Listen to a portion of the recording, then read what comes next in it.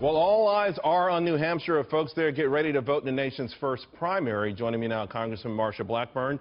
I'm so happy, first of all, to have you in studio. Good to be here. You and I talked earlier, and I found it fascinating that what you were telling me what you're hearing from voters, because you spent a lot of time pressing the flesh and talking to folks. And what is it that you're hearing that maybe we don't know in the media or we're not articulating enough? Well, this is definitely the year of the outsider, and people hope that they realize this is the year of constituents lecturing elected officials, and they're looking to be sure that they are heard and that there is an action taken, that there is a deliverable. They are sick of this. And as we discussed earlier, I had a constituent that stood up in a town hall meeting, and he said, "Hey, Marsha, the deal is people are tired of being broke." And I think there's a lot to it. You've got three issues people talk about: national security, jobs and economic security, and retirement security. But what about the notion that the GOP, the establishment GOP, I don't know if you want to put yourself in that bracket or not, but you know, the folks that have been in Washington for a long time have simply let down ordinary people? Well, that is why they're standing up and lecturing elected officials. And some of us have been in Washington for a while, but we've kind of been the outsider and trying to change the way the system works. So you're saying there's some validity to that then? Yes, absolutely there is.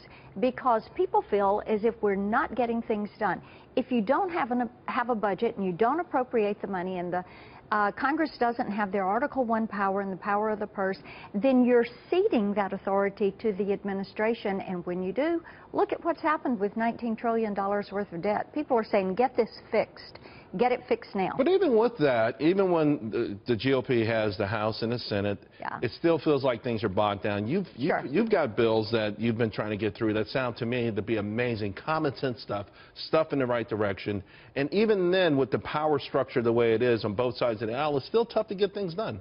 It is tough to get things done, and the House and the Senate need to do a better job working together. Speaker Ryan, I think, is going to bring a little bit more power to getting those things done. And yes, there are bills that some of us have worked on across state line purchase of health insurance. I've had that bill 7 years working on it.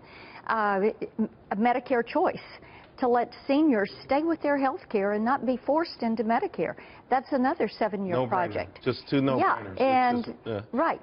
So it does take a while, and you have to build consensus for that. But we have to have the House and the Senate working together, and an administration that will say, I hear you, I hear the American people, and yes, indeed, we're going to get something done. Speaking of hearing, lessons that professional politicians in Washington, D.C. should be learning from Donald Trump and Bernie Sanders.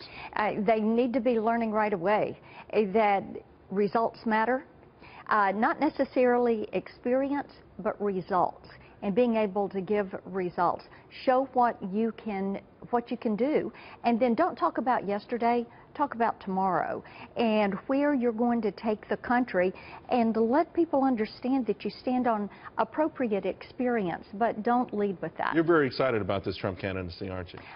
Trump, Cruz, Rubio, outsiders. I think it's an outsider year. I think it's good for the country. So do I. Thanks a lot. Yeah, appreciate it. You're one of my favorites. I'm glad you made it in.